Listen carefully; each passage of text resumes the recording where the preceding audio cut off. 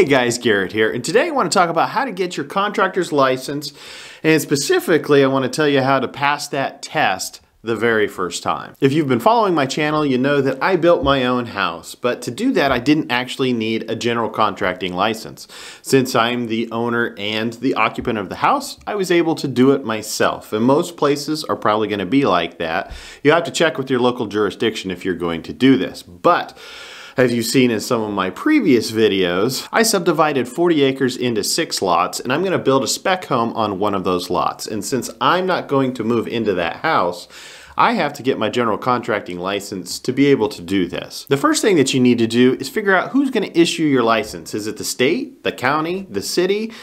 Who is it, and what are their requirements? Now, most of the time you can go on the website of that particular city or county or wherever it is that issues that license, and they'll tell you all of the requirements necessary to get that license. So once you know what the requirements are, then you have to decide which license are you going to get. And in my state, there are 3 different ones: a Class A, B, and C general contractor's license. So you have to know which one you want to get.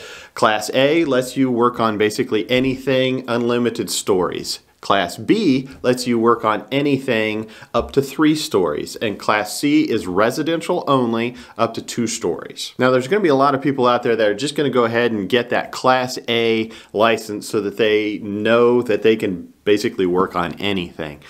I didn't see the purpose in it. I'm going to be building a residential house. I have zero desire to build anything other than a residential house, maybe 2. I don't know how many it's going to be, but if somewhere down the line, if I need a different license, I'll get it at the time. Just remember that a Class A license is more expensive than a B or a C. So basically the expense goes from A to B to C. The C is the least expensive license, and it's going to be the least expensive to insure as well. So to get your license, obviously you're going to have to read whatever the requirements are for your jurisdiction.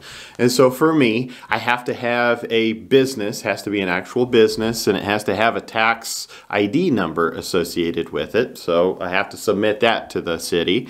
I have to pass this test, obviously. I have to get a minimum level of insurance on my business to be able to practice. And then the most important thing, I have to give them money along with my application. At that point, they'll review it and decide whether or not I can be a general contractor. I know there are some places out there that have an experience requirement, so you may have to work under a general contractor for a specific amount of time. My area does not require that, but there are some out there. So again, know the requirements that you're getting into. Let's talk about the test at this point. You're going to have to get a couple of different books, and there's 2, at least for mine, that they recommended. One was the Concrete Manual, the 2015 Concrete Manual, and the second one was the 2015 IRC. Now, if you notice on here, I've got a bunch of tabs along the top. Each one of these corresponds to the different chapters that are within it. And then, of course, probably the 2 most important ones, the table of contents and the index right here. Make sure that you know exactly where those are going to be.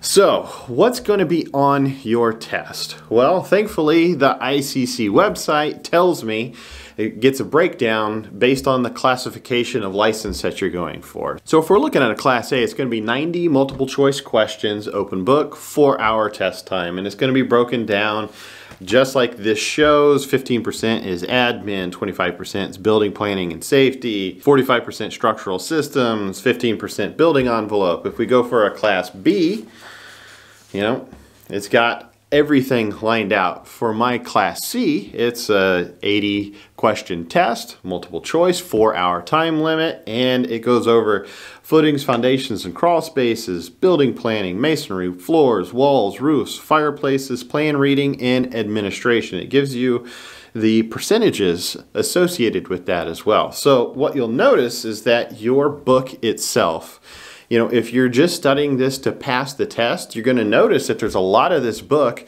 that you don't have to study. So anything to do with electrical, plumbing, and really a lot of the HVAC related stuff. There was some ventilation in my test whenever I took it, but like I said, you can basically skip those sections. You need to know them to be able to build an actual house, but not necessarily to pass this test. That's the big takeaway here. So how do you study for this test? Well, number one, read the book. Seriously, just read the book. You know you're going to be building something, and hopefully you have in mind what that's going to be. So the best way to read this book is try to read it and correlate what you are reading to what you are going to build. That will make it stick in your head a heck of a lot easier. Now there's going to be a lot of stuff in there that is not going to correlate and it's not going to stick as well. You know, whenever you're taking your test, you're going to have to know how to interpret exactly what that question is and where to find it within this book. So again, read the book, but also, again, make those tabs. It's kind of a nice thing to do. If you look around, there's going to be a lot of websites out there that tell you how to tab everything, and you know, that it's not that important. Having the index tab, the table of contents tab, and then knowing the different sections, that's about all you need to do. You don't need to buy that, just tab it on your own. But the big thing that you need to do, if you can, is work questions, work practice tests. The more practice tests that you do, the better off you're going to be. The more you know how to interpret that question that you are reading and apply it to the code.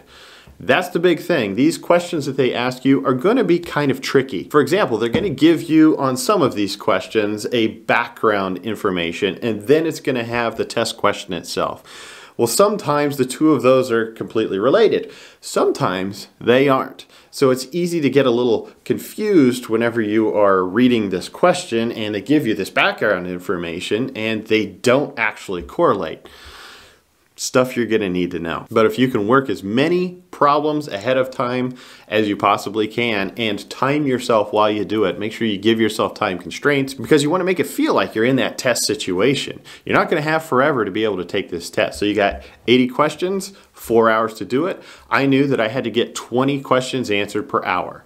And not every question, whenever I took the test, was I able to find that exact answer in the book. So for a lot of those, I just check marked it and I came back to it later.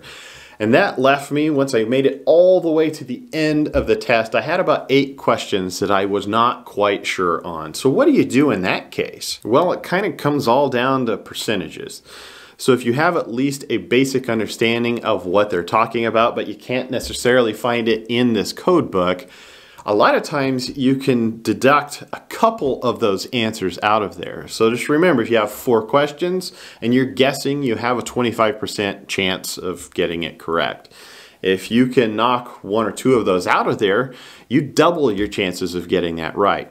Keep that in mind. It's okay to guess on those last questions, but try to make it an educated guess and absolutely do not leave it blank. Every single question needs to be filled out. If you leave it blank, you have 0% chance of getting that question right. A friend of mine has been a general contractor in a whole bunch of different states. So he's taken this test over and over and over again. And his biggest piece of advice is usually locally, there's going to be some sort of a class that you can attend for a general contracting license.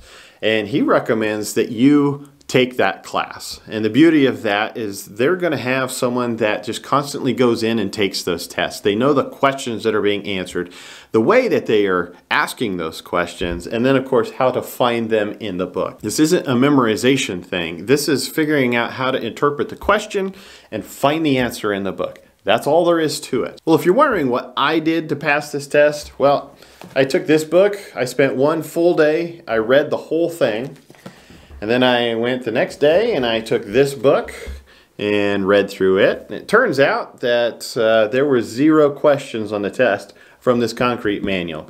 So I don't even know why I had to buy it. But since I'm a civil engineer, there's nothing new in this for me. However, it is a great book. If you don't know much about concrete or concrete construction, it's a great book, has tons of illustrations. I highly recommend it for someone that doesn't know a bunch about that stuff. But will it help you pass the Class C test? Nope. And then I just winged it. I gave myself basically 2 days to study and then the next time to actually take the test. And I've heard statistics that say that 90% of the first timers taking this test fail it. I don't know if that's true or not. it's a hard test. I'm not gonna lie to you. You're probably gonna take every single second that they give you, and you probably should. You know, you should take as much time as you can to verify in that book that you've actually found the correct answer. So thankfully, 3 days ago, I passed that test.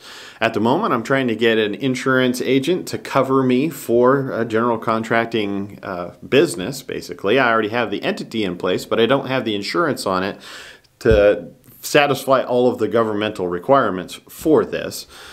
And then I just have to apply for it. If you guys would, let me know down in the comments if you have your general contracting license, and was it hard? Was it easy? You know, did you pass it the first time? I'm kind of interested to know. You know, that 90% figure seems exceptionally high as a failure rate for first timers, but I suppose if a person doesn't put in the time, it kind of makes sense. It's not an easy test. Thank you guys for watching. Make sure to hit that like button down below as well as subscribe. I'm gonna have lots of videos on this new house build, so stick around.